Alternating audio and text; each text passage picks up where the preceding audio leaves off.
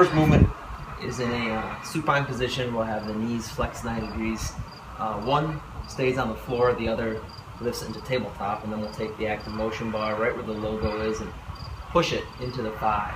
And we'll push while we'll simultaneously pull, trying to create that activation. And from here, as we're trying to stabilize that load, we will move into a bridge. And then just keep that pressure, keep the neutral spine, try to maintain that stability as that weight is constantly shifting. Driving through that heel, working the posterior chain. As we get more stability involved, obviously we'll switch sides. We can manipulate the pressure to change the difficulty of the exercise. So that's the first one. Pressure in the tabletop leg and move into the single leg bridge, as we're always trying to maintain stability. Exercise number 2 will be a regression there. We'll just instead put the ActivMotion bar down on the hips and we'll create pressure here as we move into our bridge. Again, the goal being to keep the load inside the bar stable. Okay, really trying to help the athlete develop that focus, where their body is in space relative to where that internal weight is shifting inside the bar. Okay, now let's move to a dead bug position. So knees flex 90 degrees. The bar is going to press into both thighs as we flex the spine, create that pressure. So I push away as I simultaneously tuck in, creating that activation. And from right here, we're going to extend one leg and do circles.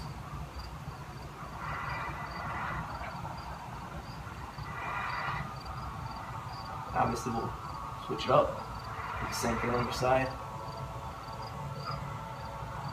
Again, doing all these movement patterns is very important to focus on where that weight is inside the bar, where the body is in space, and how to coordinate that movement effectively while maintaining stability. All great movement patterns for developing that stability, strength, and trunk. Obviously, is a muscle activation technique for warm-up, or in a physical therapy context, we're trying to rehabilitate and strengthen and redevelop those proprioceptive abilities. Now let's do a couple movements where we're working on some shoulder stability. So we'll grab the ActivMotion bar right on that center logo during all of our unilateral movements.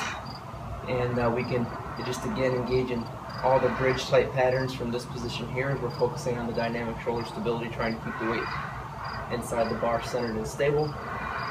As we progress these moves on the floor, we can then move into full range of motion where we're actually, now as we progress from that activation technique, we mobilize the spine, right? We ask the spine to move instead of hold that isometric stability strength. So we progress into movement patterns like that. So single arm sit up, bilateral is another great option where we're just, again, focusing on the abdominal strength here as we're trying to maintain stability. Want to bring the shoulder stability picture, you can move here. Okay, we'll flip over to the side, we'll stack knee under the extended leg and shoulder right underneath, elbow under the shoulder. And this is our starting position here, bars parallel with the body. We're going to lift up into a parallel position and then we'll lift into a side plank. Again, no adduction or abduction here or internal and external rotation. This is going to be a movement focusing on lateral core strength and stability. So we can either hold here, we can decide to pulse up and down by pushing through that bottom knee. Again, not lifting here, not lifting here. Those angles at those joints remain fixed. And we're lifting through that bottom leg. Now, if we want to hold this position static up top, I bring my hand a little closer. We can include some pressing maneuvers. Or we can ask the foot to follow the hand out front.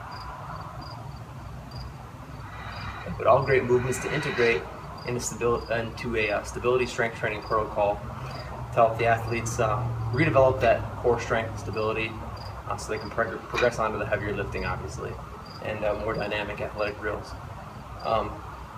Hopefully these movement patterns bring a better idea to you guys as to what to do with the athletes. But we always encourage, obviously, integrating the ActivMotion bar into ways that you're already using standard static fitness tools to get that really dynamic but unique stability requirement to take place.